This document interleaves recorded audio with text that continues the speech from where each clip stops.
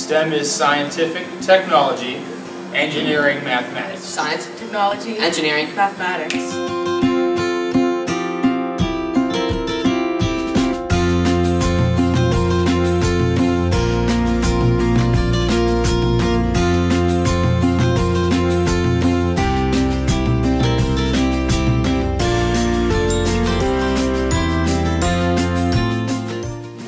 Welcome to Language Arts, where we use STEM every day. I wish that we used even more technology, but until every student has an iPad, which I'm hoping is soon, we have to bring our own devices and use the communication board and use programs that coordinate with all devices, but it would be wonderful to have like a class set of iPads or notebooks, because Google Classroom and Google Docs, we are able to edit in real life time.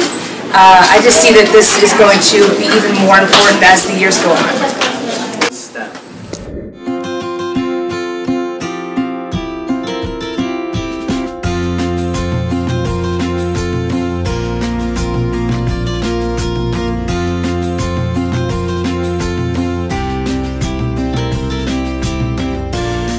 STEM is science, technology, engineering, mathematics.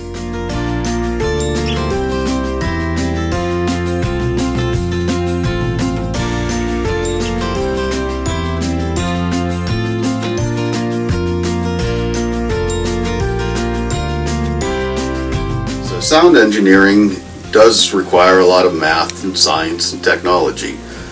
You have to be able to figure out what kind of speaker is going to be able to cover so much seating section, how loud it's going to be.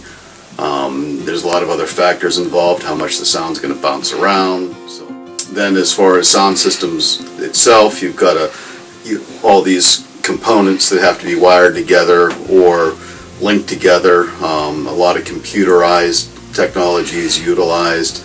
A lot of IP technology where all the amplifiers are basically their own node on a network.